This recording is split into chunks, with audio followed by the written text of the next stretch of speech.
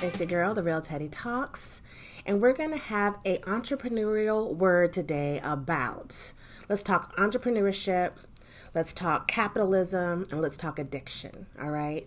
So for those of you that are thinking of a way into an industry that is recession-proof, COVID-proof, economic downturn-proof, depression-proof, you would need to pander to something that will outlast all those things. And one thing, this is just one of many, but one thing I know that outlasts and can withstand all of those is addiction.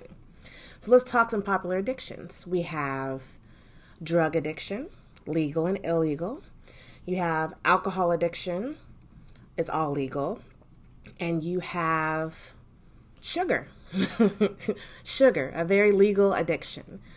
And the reason sugar is better than the first two is because it's not regulated, all right? Sugar can be as addictive as cocaine, but it's not regulated like alcohol and drugs, illegal and illegal are, right?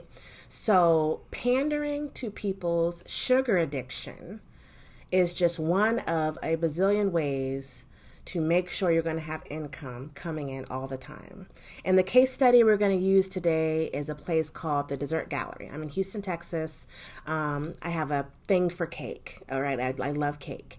I normally like to just make my own cakes because I make a better cake than a cake I can buy, but we're in transition, so I'll just buy a cake.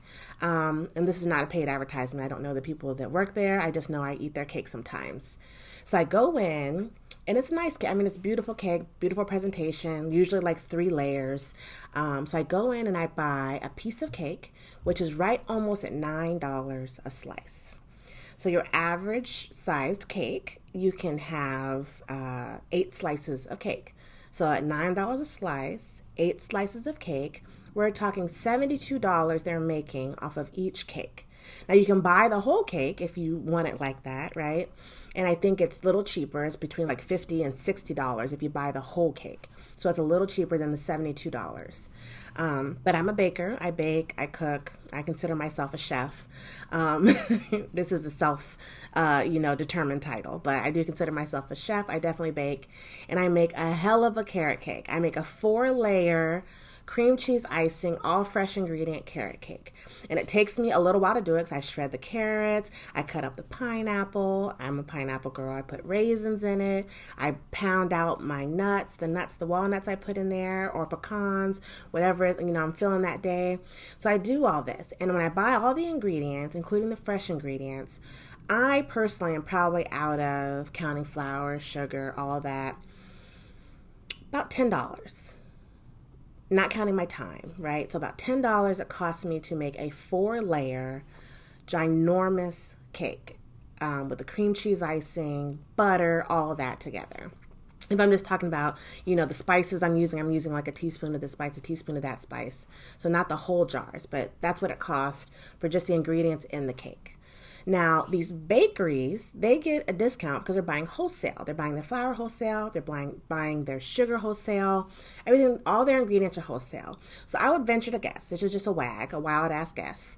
So a wag, I would say, for each cake that they make, it may cost them $3 tops. Okay, $3. Now, if they're putting some kind of ingredient on top of it, like fresh strawberries, some kind of high quality chocolate ganache or something like that, maybe $3.25 per cake. I mean, honestly, I doubt it's much more than that.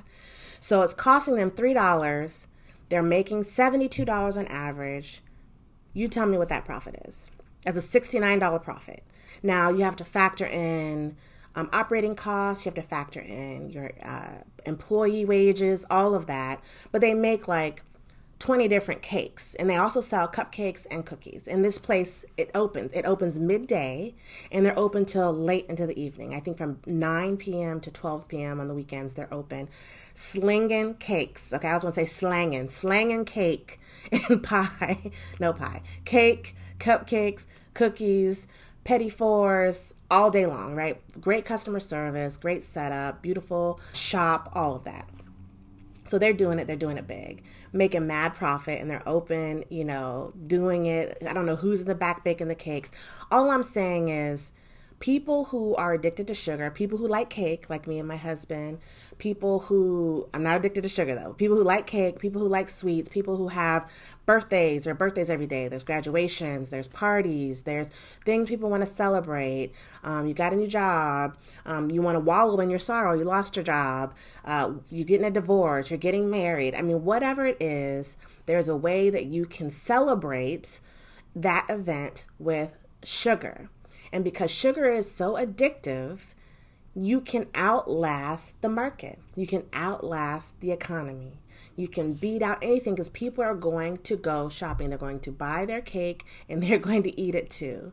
So if you want an idea for something that's going to prevent a lot of the issues that many people have had during this pandemic, with people not going out and people not being able to go eat in restaurants and all that, people will put on their mask and they will go into a bakery and they will buy cake. They can get it delivered. They will order it. And you just have to be the business owner that can make your customers feel safe and you can support their addiction.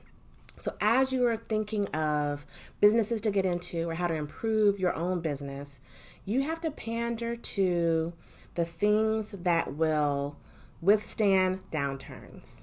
And my idea for the day is cake. Cake really does make everything better. And if you do it right, I think you have a business that will outlast most. Good luck with your business ventures. Eat cake and enjoy. This is the Real Tidy Talks signing off. Listen.